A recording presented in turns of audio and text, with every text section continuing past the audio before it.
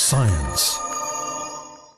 A team in South Africa has discovered the first ever evidence of a comet strike on Earth some 28 million years ago.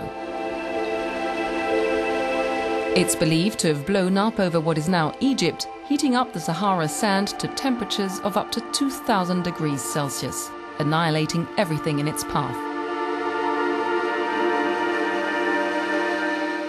Now, comets are unique. Comets are extraordinary because they carry very pristine material from our outer solar system and well beyond. So you've literally got a traveling chemical factory which enters our Earth's atmosphere and explodes.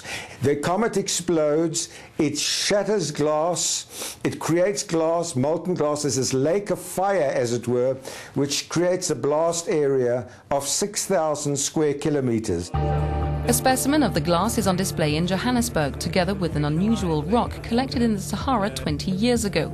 It's filled with microscopic black diamonds believed to be part of a comet's nucleus.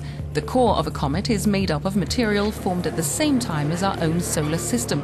Scientists hope this discovery could help unlock some of the secrets of the formation of our solar system.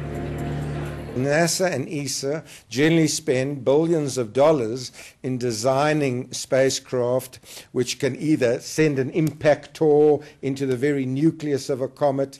I think the incredible point about this discovery too is that you don't need to go into space to collect the material. The material is right here. Until now, scientists had found only grains of cometary material in Earth's atmosphere and in carbon-rich dust in the Antarctic ice.